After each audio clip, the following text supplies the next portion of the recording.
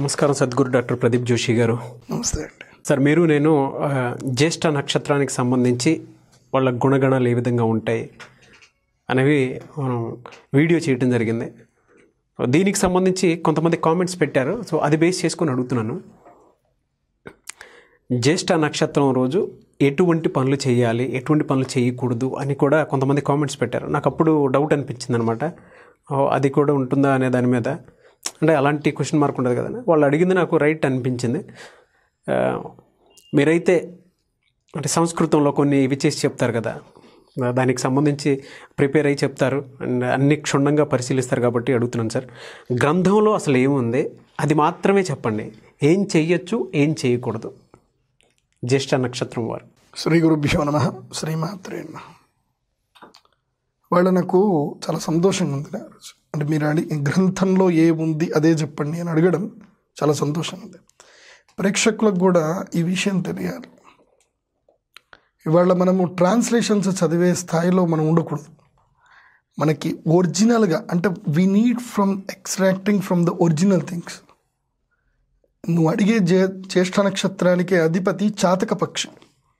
ఆ చాతక పక్షి దానికి నీళ్లు కావాలంటే ఇంద్రుణ్ణి అడుగుతా తప్ప వర్ణదేవుని అడగదు, మేఘాలని అడగదు. దానికి ఎక్కడి నుంచి కావాలో అక్కడి నుంచి రూట్ నుంచి తీసుకుంటుంది.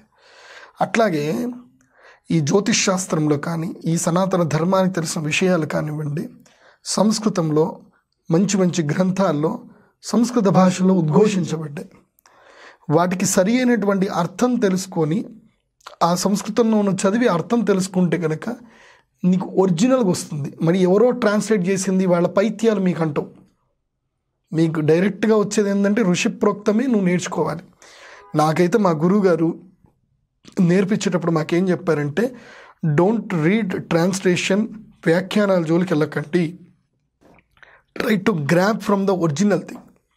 ఒరిజినల్ ఏదైతే ఉందో దాని నుంచి మీరు ఏదైనా నాలెడ్జ్ గ్రాబ్ చేయండి. ఎవరో వాళ్ళ పైత్యాలు పెట్టి మీకేమైపోతుందంటే మీరు యువర్ సెకండరీ అయిపోతుంది. నీకు డైరెక్టర్ అనేది నీకు రాదు. కాబట్టి సంస్కృతం బాగా నేర్చుకోండి, దాని నుంచి మీరు నేర్చుకోండి అని మీరు కూడా అదే అడిగారు. చాలా సంతోషం ఉంది. ప్రేక్షకులకు కూడా ఈ విషయం తెలియాలి, సంస్కృతంలో ఉండే విషయాలు తెలియాలి. సో ఇవాళ నుంచి నేను చెప్తూ వీళ్ళకి సంస్కృత భాష జ్ఞానం కూడా వచ్చేటట్టుగా ప్రయత్నం చేయిస్తాను నేను. జ్యేష్ఠ నక్షత్రంలో ఏం చెయ్యాలి అని అంటే, అరినగర విఘాతం భేదనం చోగ్రకార్యం కపట కుటిలాద్య స్నేహదేశాధికారం. అంటే అరినగర విఘాతం. అరి అంటే శత్రువు. శత్రువుని ఏం చెయ్యాలి అంటే, శత్రువుని నాశనం చేసే విషయంలో కానివ్వండి, అదేవిధంగా శత్రువుని సంహరించడము, శత్రువుల ఇంటి మీద దాడి చేయడము, ఈ విషయంలో జ్యేష్ఠ నక్షత్రం మంచిది. నేను ఇందాక జ్యేష్ఠ నక్షత్రం గురించి చెప్పిన వీడియో మీరు కింద URL పెట్టండి. ఆ జ్యేష్ఠ నక్షత్రం గురించి చెప్పినప్పుడు నేనేం చెప్పాను అంటే, ఇందులోపల వీళ్ళు స్మార్ట్ థింగ్స్ ఉంటారు, వీళ్ళు ఎక్కువగా ఐడియాలజీ అనేది వేస్తారు, ప్లాన్ చేస్తారు. ఆ ప్లాన్ చేసేసి ఎవరిని ఎక్కడ ఎలా కొట్టాలని ప్లాన్ ఐటెంలో, రాజకీయ చతురతలో వీళ్ళు ఉన్నతంలో ఉంటారు. బిహైండ్ పాలిటిక్స్లో వర్క్ చేస్తానని చెప్పాను. అదే ఇక్కడ అరి నగర విఘాతం, శత్రువుని ఎలా జయించాలి అనేది జ్యేష్ఠ నక్షత్రం రోజు నువ్వు ఆ శత్రువు మీద విజయానికి సంబంధించిన పనులు చెయ్యి. నెక్స్ట్ ధనం చ ఉగ్రకార్యం. డబ్బులు నీకు వసూలు అవ్వట్లే, ఎంత సతాయిస్తారు, డబ్బులు ఇవ్వరు. నువ్వు జ్యేష్ఠ నక్షత్రం రోజు పోయి వాడి ఇంట్లో కూర్చొని ఎంతైనా కొంచెం తీసుకునిరా, డబ్బులు పక్క నీకు మిగతా డబ్బులు వచ్చేస్తాయి. ధనం చ ఉగ్రకార్యం. ఉగ్రకార్యం అంటే భయంకరమైనటువంటి పనులు ఏమైనా ఉంటే కూడా చేయవచ్చు. ధనం చ ఉగ్రకార్యం. కపట కుటలాధ్య. కపటమైనటువంటి కుటలమైనటువంటి పనులు చెయ్యాలి, కపట పనులు చెయ్యాలి. శకునికి జ్యేష్ఠ నక్షత్రానికి బాగా దగ్గర సంబంధం. అసలు మహాభారతంలో జ్యేష్ఠ నక్షత్రంలో పుట్టినవాడు శకుని అని అంటారు. సో శకుని చేసేటువంటి పనులు ఎట్లా ఉంటాయంటే కపటం. ఎప్పుడు ఏం చెయ్యాలి అంటే, జ్యేష్ఠ నక్షత్రం రోజే ఆయన ఈ యొక్క జూదం అనేది జ్యేష్ఠ నక్షత్రం రోజే చేశాడు. చాలామంది తెలియని విషయం అది. మహాభారతంలో జూదం చేసింది జ్యేష్ఠ నక్షత్రం రోజే శకుని, అందుకోసం గెలిచాడు. కపటమైనటువంటి పనులు చేయాలి అని అంటే జ్యేష్ఠ నక్షత్రం. ఇప్పుడు నిన్నొకడు మోసం చేశాడు, ఆ మోసం చేసిన వాడిని నువ్వు ఇరికియాలి అని అంటే జ్యేష్ఠ నక్షత్రం రోజు నువ్వు పని చేయి, పక్కా అవుతుంది. అది కపట కుటల అంటే పగలు తీర్చుకోవడానికి, ఏవైనా సరే రివెంజ్లు తీర్చుకోవడానికి జ్యేష్ఠ నక్షత్రము మంచిది. అది నీ వైపు ధర్మం ఉండాలి. శకుని వైపు ధర్మం ఉంది. శకుని యొక్క అన్నదమ్ములందరినీ కూడా దుర్యోధనుడు ఏం చేశాడంటే చంపేశాడు. తిండి పెట్టకుండా రోజు ఒకే ముద్ద అన్నం, 100 మందికి ఒక ముద్ద అన్నం పెట్టాడు. ఎక్కడికైనా సరిపోతుంది వాళ్ళకి. అలా 100 మంది కలిపి శకునికి తిండి పెట్టి వాళ్ళు చనిపోయారు. ఆ తర్వాత గాంధార రాజు వీడు శకుని మహాభారతానికి ప్రతినాయకుడు, అతని సూత్రకారకుడు శకుని లేకపోతే అసలు మహాభారతమే లేదు. ఏమో రాజమౌళి గారు మహాభారతం తీస్తా అన్నారు, మరి శకుని క్యారెక్టర్ని ఎవరు పెడతారో చూడాలి మనం. నెక్స్ట్ స్నేహ దేశాధికారం ప్రవీరణం గజానాం పాశబద్ధైకయత్నం ధనురసిమసలాదీన్ ఇంద్ర నక్షత్ర కార్యం.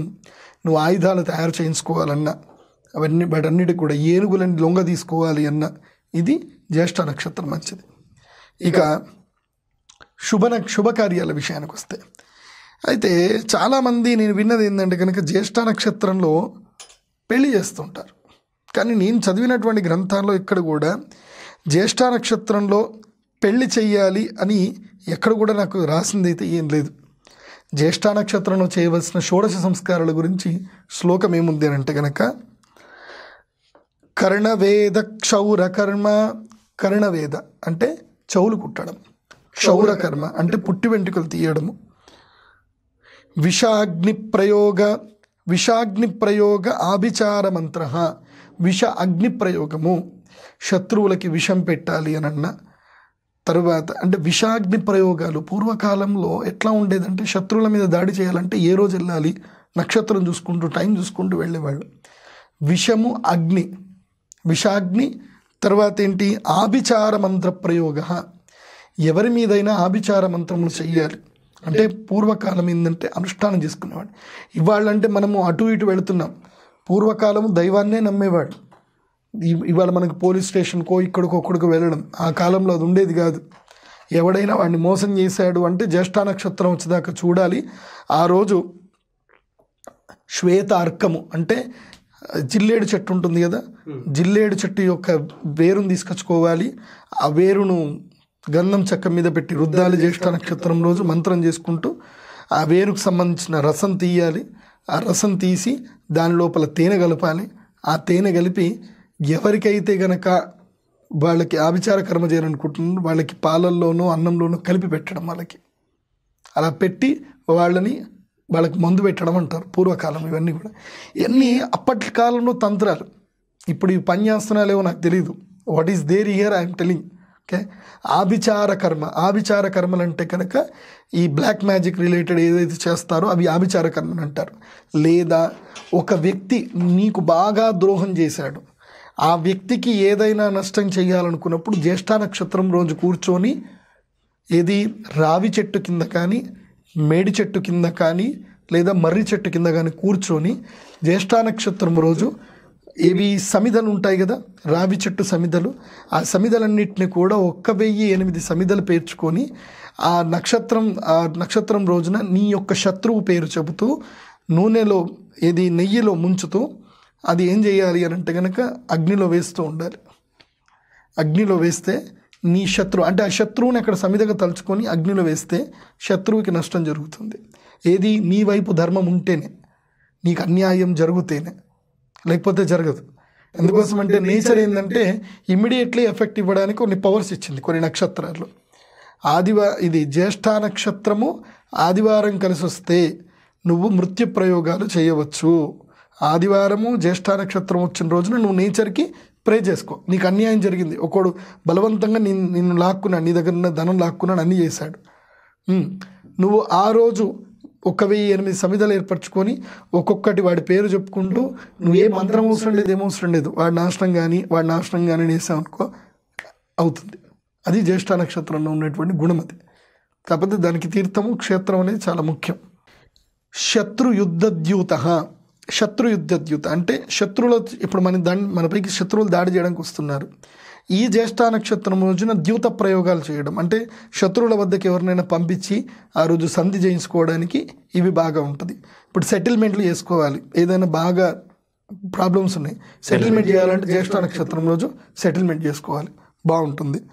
నెక్స్ట్ ఇంకేం అడుగుతున్నారు, క్రియా దుర్వ్యపహార అస్త్రశస్త్రాధ్యాస భూతోచ్ఛటనాది యంత్ర మంత్రోద్ధారణ దాసీభృత్య సంగ్రహ పరద్రవ్యాపహరణ పశు క్రయ విక్రయ ఇత్యాది కార్యేషు ప్రశస్తః అస్మిన్ నక్షత్రే జాతస్య గుణాః అని అన్నారు.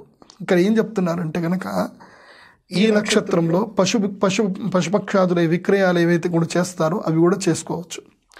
ముఖ్యంగా నిన్ను మోసం చేసిన వాడిని నువ్వు మోసం చేయాలనుకుంటే జ్యేష్ఠ నక్షత్రమే కరెక్ట్, వేరే ఏ నక్షత్రం కూడా కరెక్ట్ కాదు. తర్వాత ఏం చెప్తున్నారు అంటే ముఖ్యంగా ఇక్కడ భూతోచ్చాటన యంత్ర మంత్రోద్ధారణ అని చెప్తారు. ఇది నాగసాధువులు చేస్తారు. వాళ్ళకి జ్యేష్ఠ నక్షత్రం వచ్చిందంటే వాళ్ళు ఉండరు నాగసాధువులు. అంటే మా గురువుగారు మాకు తెలిసిన వాళ్ళు ఉన్నారు, ఆయనకు జ్యేష్ఠ నక్షత్రం వస్తే భూతోచ్చాటనం చేయడానికి వెళ్తారు వాళ్ళు. ఇప్పటికి కూడా మీరు వాదిరాజపురం అని ఒకటి ఉంటుంది, ఆ వాదిరాజపురంలోకి వెళ్తే కనుక కొక్కే సుబ్రహ్మణ్యం దాటిన తర్వాత అక్కడెక్కడో ఉంటుంది, అది వ్యాసరాజపురం ఉంటుంది, హుబ్బళ్ళి దగ్గరనో ధారవాడ దగ్గరనో ఉంటుంది. అది వ్యాసరాజ తీర్థుల వారి యొక్క పుణ్యక్షేత్రం. అది దాని పేరేమంటారు నాకు గుర్తుకు రావట్లేదు, ఎవరు నువ్వు తెలుగు గుర్తుంటే అక్కడ కింద పెట్టండి. ఓకే, స్వాది అని అంటారు, కర్ణాటకలో స్వాది అనుకుంటుంటుంది. అక్కడ ఈ జ్యేష్ఠ నక్షత్రం రోజున భూతోచ్చాటన చేస్తారు. అక్కడ కూడా ఉడిపి దగ్గర పుణ్యక్షేత్రం లోపల కోల అని భూతోచ్చాటన ప్రక్రియ చేస్తారు. కేరళలో కూడా చేస్తారు, మా తమ్ముడు ఉంటాడు, వాళ్ళు అక్కడనే చేస్తూ ఉంటారు. వాళ్ళు కోల చాలా అద్భుతంగా చేస్తారు, జ్యేష్ఠ నక్షత్రం నుంచి చేస్తారు. వాళ్ళు అగ్నిలో నుంచి నడుస్తారు, అగ్నిని చేతిలో పట్టుకుంటారు. వాళ్ళు ఎవరైనా సరే వాళ్ళకు భూతోచ్చాటనం చేసినప్పుడు వాళ్ళు ఎవరైనా వెళ్ళి వాళ్ళకి సంబంధించిన ప్రశ్న అడిగితే వాళ్ళ తాత ముత్తాతల యొక్క చరిత్ర మొత్తం కూడా తీసి చెప్తారు వాళ్ళు. అది ఎలా చెప్తారో ఆశ్చర్యం. ఇప్పటికి అక్కడ ఒక సాంప్రదాయం, భూతోచ్చాటనము కోల అనేది ఈ యొక్క జ్యేష్ఠ నక్షత్రం రోజున చేస్తారు. అండ్ వన్ మోర్, మేము యంత్రాలు తయారు చేస్తాం కదా, ఈ జ్యేష్ఠ నక్షత్రం రోజునే మేము యంత్రాలకు సంబంధించిన విలేఖన కర్మ చేస్తాం. వేరే ఏ నక్షత్రం చేయండి, ఏదన్నా యంత్రం తయారు చేయాలి అంటే ఆ రోజు మేము కూర్చొని ఆ మంత్రానికి సంబంధించి ఏదైతే ఉంటుందో ఆ మంత్రం నుంచి ఫార్ములాస్ తీసి ఆ ఫార్ములాస్ని మెడిటేట్ చేసి చాంటింగ్ చేసుకొని ఆ ఫార్ములాకి రూపం ఏంటిది అనేది వెతికి ఆ ఫార్ములాకి ఒక రూపాన్ని తీసుకొచ్చి యంత్రం తయారు చేస్తాం. జ్యేష్ఠ నక్షత్రం రోజున యంత్ర మంత్ర ఉద్ధారణ అనేది చెయ్యాలి. ఏవైనా సరే పాడుబడిన దేవస్థానాలని, ఆ దేవస్థానంలో ఇప్పుడు కొంతమందికి ఏంటంటే కొంతమంది గుళ్ళు కడతారు, ఆ గుళ్ళు కట్టిన తర్వాత వాళ్ళకి అనవసరంగా ఏం జరుగుతుందంటే మధ్యలో వాళ్ళ వంశం నాశనం అయిపోవడము, వాళ్ళకి కష్టాలు రావడము, దెబ్బలు తాకడము ఇవి జరుగుతాయి. గుడి కడితే మంచి జరగాలి కదా. అవునండి. మరి ఈ గుడి కడితే వీళ్ళకి ఇట్లా చెడు జరగడం ఏంటి అని అంటే సరి అయిన సమయంలో దేవతా విగ్రహ ప్రతిష్టాపన చేయకపోవడం వల్ల ఆ యొక్క దుష్ప్రభావాలు వాళ్ళ వంశానికి తగులుతాయి. కాబట్టి జ్యేష్ఠ నక్షత్రం రోజున కనుక ఆ యొక్క విగ్రహాలు మళ్ళీ ఉద్ధరణ చేయాలి. మళ్ళీ అంటే ఆ విగ్రహాలు జరిపి మళ్ళీ వాడిని పునఃప్రతిష్టాపన చేయడానికి వేరే ముహూర్తం తీయడానికి జ్యేష్ఠ నక్షత్రం కరెక్ట్. అంటే ఏవైనా సరే పాడుబడిన దేవస్థానాలు ఉంటాయి, వాటిని జీర్ణోద్ధారం చేయాలి, జ్యేష్ఠ నక్షత్రం కరెక్ట్. ఇలా జ్యేష్ఠ నక్షత్రం ద్వారా దాదాపు నెగిటివ్ని నువ్వు ఓవర్కమ్ చేయడానికి నెగిటివ్ వర్క్స్ చేయవచ్చు. చిన్న డౌట్ సార్, మీరు ఈ వీడియో చేసాము, నేను పోవాలని అనుకునే వాళ్ళు కూడా కొంతమంది ఉంటారు అనుకుందాం కాసేపు. జ్యేష్ఠ నక్షత్రం రోజు వీళ్ళు పోవాలి అని అనుకుంటే మన పరిస్థితి ఏంటి సార్? అసలు నేనేం చెప్పాను కదా, మంచితనం ఉంటేనే అందులో మంచి ఉంటేనే నష్టమేం లేదు. అది అట్లా ఉండదు. నీకు వాడికి ఒక అవినాభావ సంబంధం కలిగి ఉండాలి. ఓకే, ఒక డీల్ అనేది జరిగి ఉండాలి, ఒక వ్యవహారం జరిగి ఉండాలి. ఒక వ్యవహారం ద్వారా ఆ వ్యక్తి వల్ల నువ్వు నష్టపోయినప్పుడు, అధర్మం అనేది జరిగినప్పుడు ఆ ధర్మబద్ధంగా వెళ్ళడానికి చేసేటువంటి కర్మని ఈ యొక్క కర్మని అంటారు. కంప్లీట్ గ్రంథంలో ఉన్నదే చెప్తున్నాను మీరు, అంతే కదా. ఇంకోటి విషయం ఏంటంటే ఎవడికి పడితే వాడు చేస్తే వెళ్ళవు. వాడికి ధర్మబద్ధంగా వాడికి కవచం ఉందనుకో, అది నీకు బెడిసి కొడుతుంది. అందుకోసమే పూర్వకాలంలో ఉన్నతమైనటువంటి వ్యక్తులకు ఎవరు చెయ్యరు. ఉన్నత స్థాయి వ్యక్తులకు చేస్తే ఏమవుతుందంటే తిరిగి వాళ్ళకు కొట్టింది. ఇప్పుడు ఉదాహరణకి ఇంద్రజిత్ ఉన్నాడు. ఎవడు? రావణాసురుడి యొక్క కొడుకు ఇంద్రజిత్. ఇంద్రజిత్తు ఆభిచారక్ నికుంభిల అని ఒక హోమం చేశాడు. ఎవరి మీద చేశాడు? శ్రీరాముడి గురించి చేశాడు నికుంభిల హోమం. ఎవరికి నష్టమైంది అప్పుడు? వారికి కదా నష్టమైంది. సో నీ దగ్గర ధర్మం అనేది ఉండాలి, నీ దగ్గర న్యాయం ఉండాలి. నీ దగ్గర న్యాయము ధర్మం లేనప్పుడు నువ్వు చేస్తే ప్రకృతి ఏం చేస్తుందంటే, ప్రకృతి is ultimate judge, nature is ultimate judge. నువ్వు కాదు, నువ్వు నీ బాధను చెప్పుకుంటావు అంతే. నేచర్ వినడానికి నీకు టైం ఇచ్చింది. నేచర్ వింటుంది, విని నేచర్ డిస్క్రిమినేట్ చేస్తుంది, yes it's true or falls అనేది. బికాజ్ నేచర్లో 21 మంది సాక్షులు ఉంటారు. ప్రతి సాక్షిని పరిశీలిస్తుంది. పరిశీలించిన తర్వాతనే నీకు జడ్జిమెంట్ అనేది ఇస్తుంది. ఊరికే జడ్జిమెంట్ ఇయ్యదు. ఈ కాలంలో మనం లాయర్లను, జడ్జిలను అందరినీ కలుగుతున్నాం. ఇక్కడ నీకు న్యాయం దొరుకుతుందో దొరకదో, కానీ యూనివర్సల్ కోర్టులో అక్కడ జడ్జిమెంట్ పక్కా పర్ఫెక్ట్గా ఉంటుంది. ఏదో నువ్వు అనుకుంటున్నావు ఇది పోవాలి అని నువ్వు ఆతృతతో కోరికతో చేస్తే పోవవి. ధర్మము న్యాయం అనేది కీలకంగా ఉంటుంది. ఆహా, అట్లుంటుందా? ఇక అట్లాంటి ఇక ఎంతోమంది నాగసాధువులు ఉంటారు, వాళ్ళు ఉంటారు. నేను కూడా చాలామంది విన్నాను. నేను కొంతమంది ఏంటంటే నా దగ్గరికి వస్తారు ఇట్లా బాధపడి, గురుగారు పలానా ఆయన దగ్గరికి వెళ్ళాము, ఆయన నా శత్రువుని వేసేస్తా అన్నాడు, ఫోటో తీసుకొని రా చాలు, ఎంట్రికలు తీసుకొని రా చాలు, వేసేస్తా అన్నాడు. ఏం కాలేదు గురూజీ, 40 లక్షలు ఇచ్చేసాను, డబ్బులు పోయినాయి. మొన్న కూడా వచ్చాడు ఇట్లానే 40 లక్షలు ఇచ్చాయట. ఏంది? తన శత్రువు అంటే వాళ్ళకి ఏదో ల్యాండ్ డీల్ ఉంది, అది దాదాపు 35 కోట్ల ల్యాండ్. అది 35 కోట్ల ల్యాండ్లో తన శత్రువుకి ఏమన్నా అయితే కనుక తనకు లాభం వస్తుందని చెప్పి ఎవరో అన్నారట, వాడికి వెళ్ళి 40 లక్షలు ఇచ్చేసాడు, దారదత్తం చేశాడు. ఏం కాలేదు. నేను చెప్తున్నా కదా, ధర్మము న్యాయం అనేది కీలకం. అవి లేకపోతే అవి ఎట్లట్ట జరుగుతాయి నాగరాజు? నేచర్ ఏం ఊరికే ఇస్తుందా? నేచర్కి దాని యొక్క డిస్క్రిమినేషన్, దాని యొక్క లా అనేది పర్ఫెక్ట్ ఉంటుంది. ఇవన్నీ ఎందుకు చెప్తున్నాను అంటే, కొంతమంది దీన పరిస్థితిలో ఉంటారు. ఇప్పుడు నాకు తెలిసిన ఒక అబ్బాయి ఉన్నాడు, వాళ్ళ తండ్రి చనిపోయాడు. వాళ్ళ తండ్రి చిన్నప్పటి నుంచి వాళ్ళ అమ్మగారు అంటే వాళ్ళ నాన్న వాళ్ళ అమ్మ ఇద్దరు ఉన్నారు. వాళ్ళ తాత నానమ్మ చనిపోయిన తర్వాత వాళ్ళ చిన్నాన్నని వాళ్ళ నాన్న ఏం చేశాడంటే, చిన్న వయసులోనే 7 ఏళ్ళ వయసు అప్పుడు పెంచి పెద్ద చేసి ఆస్తిపాస్తులు సమానంగా ఇచ్చి పెళ్లి చేస్తే, ఆ తండ్రి చనిపోయిన తర్వాత ఆ కొడుకుని ఆ చిన్న తండ్రి వచ్చి మోసం చేశాడు. ఆస్తిలో నాకు కూడా వాటా ఉందని. తండ్రి బతుకున్న రోజులు ఒక్క మాట మాట్లాడేవాడు. అట్లాగే ఆ పిల్లవాడి యొక్క అన్న కూడా వచ్చేసి తండ్రి చనిపోయిన తర్వాత ఆస్తి మొత్తం లాక్కున్నాడు. ఆస్తి మీద రాకుండా తల్లి మీద, తండ్రి మీద, తండ్రి చనిపోయిన తర్వాత తల్లి మీద కేసు పెట్టాడు. ఆ పిల్లవాడి యొక్క ఫ్యామిలీ అంతా డిస్టర్బ్ అయిపోయింది. వాడి దగ్గర ₹1 లేదు. వాడు ప్రేమకే లొంగి ఉన్నాడు. వాడు తండ్రిని దైవంగా వాయించాడు అంతే. ఇప్పుడు చెప్పు, న్యాయం ఎవరి దగ్గర ఉంది? ఆ పిల్లవాడి దగ్గర ఉంది కదా. అప్పుడు వాడు బాధపడి ఉండొచ్చు, ఇది అట్ ద మూమెంట్లో వాడు బాధపడి ఉండొచ్చు, కానీ నేచర్ వాడిని తప్పకుండా హెల్ప్ చేస్తుంది. ఆ పిల్లవాడు మొన్న వచ్చాడు నా దగ్గరికి. వస్తే నువ్వు ఒక 3 ఏళ్ళు ఆగునన్నా, 3 ఏళ్ళ తర్వాత నేచర్ నీకు రిజల్ట్ ఇస్తుందని చెప్పాను. చెప్పినట్టుగా ఆ పిల్లవాడు ఎప్పుడో 2014లో వచ్చాడు. నేను చెప్పినట్టుగా జరిగింది. ఇప్పుడు ఆ పిల్లవాడు ఒక ఇండస్ట్రీ పెట్టుకొని ₹1 కోటి పైన ఎక్కువ ఆస్తి సంపాదించుకున్నాడు. ఎంత ఆస్తి పోగొట్టుకున్నాడో దానికి డబుల్ ఆస్తి సంపాదించుకున్నాడు ఇప్పుడు. ఏది? స్వశక్తితోటి. అది జరగాలి. జ్యేష్ఠ నక్షత్రం అనేది అంత కీలకం. ధర్మం నీ వైపు ఉంటే జ్యేష్ఠ నక్షత్రం నీకు సపోర్ట్ ఇస్తుంది. ఇంద్రుడు ఒక్కటే. ఓకే, థ్యాంక్ యూ అండి క్లారిఫికేషన్ ఇచ్చినందుకు. Thank you sir, thank you so much.